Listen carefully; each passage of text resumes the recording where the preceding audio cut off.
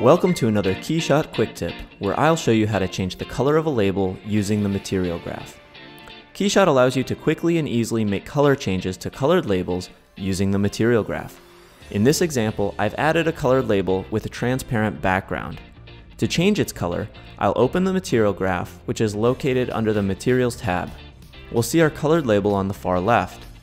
To adjust the color of this label, right-click in the Material Graph and select Utilities, Color Adjust. We now have a Color Adjust utility node. Next, take the output of the label and connect it to the color input on the Color Adjust node, and then take the output of the Color Adjust and plug it into the Diffuse input of the Plastic Material node. All this does is interrupt the color of the label with a utility node that will allow us to control the label's color. Next, double-click on the Color Adjust node to bring up its properties on the right side of the Material Graph.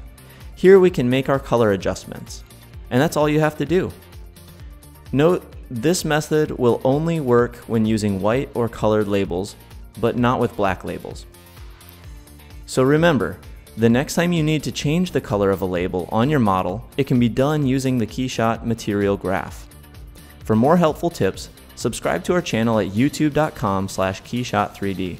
Go to keyshot.com/learning for more videos, tutorials, and quick tips.